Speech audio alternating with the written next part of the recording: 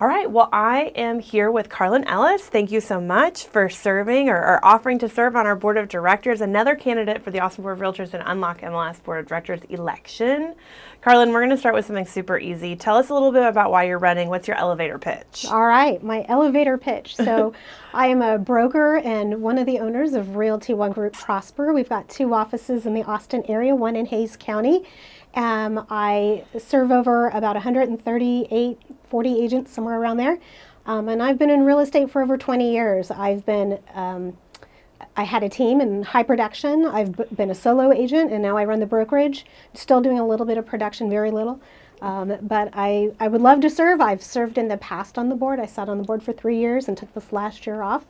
And I'm really anxious to get back in and get to work. Awesome. Well, thank you for offering to serve again and to do that. And thank you for your service before as well. These are hard jobs, and we appreciate all of our volunteers. How will you work to reinforce the value of Unlock MLS and ABoR across the marketplace as a board member? So first of all, I'm so excited it's Unlock MLS. I have to say congrats to that. We are too. Yes, yes. So, you know, I am really passionate about our MLS. I currently serve as vice chair of the MLS Compliance Committee for the Austin Board of Realtors. I started on the task force for that because I believe the integrity of our MLS is so important. That is data that we have the privilege of holding private and sacred, and it's only as good as the information we put in there. So I believe it's really important when I'm sitting at that board, at that table, that I'm keeping the bigger picture in mind, which is protecting the information, keeping it accurate, and delivering what we promise to the public, which is making sure the integrity of that data is there. Yeah, that's absolutely clearly one of our core values, an important aspect of running an MLS system for sure. Well, you were there kind of at the beginning of this strategic plan, but now we're rounding out our 5 years under this current plan. What would you say we ought to be looking at moving forward or continuing in the next chapter of ABoR and Unlock MLS? So the biggest pillar to me of the strategic plan that I think is really important, it was one of the reasons I ran for the board to begin with. One of the reasons I'm a broker of agents is the one in which I think we need to protect moving forward is the elevation of our industry. Elevation of our industry is key to our future success as an industry.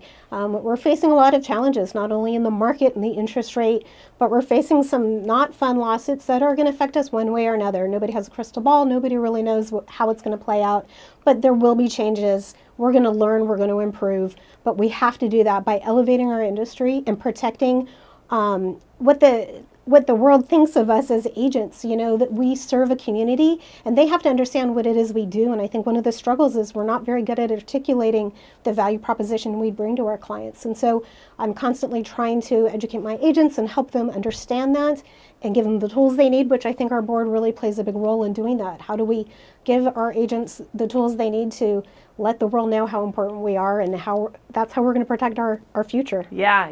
Amen to that. And certainly lots of change in this industry as always.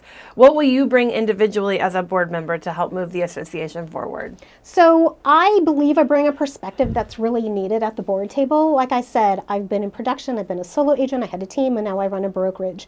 I think a lot of our board has been heavily swayed to more experienced and luxury agents, and I'm going to bring a perspective in mind of the newer agents, the agents that are struggling. They're 1-2 years in the business. That's a lot of what's at my brokerage, which I'm passionate about. I love helping new agents come in and be successful. And so I'm going to bring their perspective to that board table and make sure that they're represented and their voices are heard. I'm also bringing the broker owner perspective, which is how do we get the education to the agents, right? I have that experience. I know what it takes. I also am going to bring the perspective of, as I mentioned before, I have a second office in Hayes County. And I think it's really important that those agents who have to deal with multiple MLSs, their voices are heard at that boardroom as well. Yeah, that's a great point. And finally, what is the thing that keeps you up at night? What's the biggest challenge or change that you think is facing our industry that we need to be aware of and thinking about, especially at the board table? I don't want to say it, but I'll say it. The lawsuits that are going on in our industry, absolutely, as a broker owner, keep me up at night. We're talking about a lot of my brokerage. I'm preparing my agents. You know, like I said, we don't have a crystal ball. We don't know how things will play out, but changes are always happening. I think it's really important we protect our industry, educate our buyers, and make sure that they understand the importance of what buyer agency means in this market and moving forward. And so I think, getting ready and how do we prepare for that is going to be key. Yeah, I mean, it's, I guess the only thing that's constant in real estate is change. That's true. So there's always something to worry about, which is a good thing, and always things for our board to be focused on. Karlyn, thank you again for being willing to serve and for, pursuing this opportunity. Guys, don't forget to vote when the time comes. We're looking forward to placing 5 new folks in leadership, and we're looking forward to what they bring to our board table. Thank you. Thank you.